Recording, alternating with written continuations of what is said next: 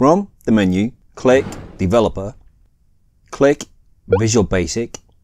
In your VBA project, right-click the Modules folder, and from the expanded menu, click Insert and Module. Enter the following code.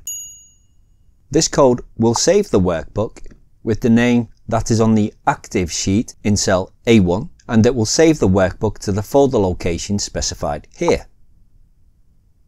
Click Save, then click File and close and return to Microsoft Excel.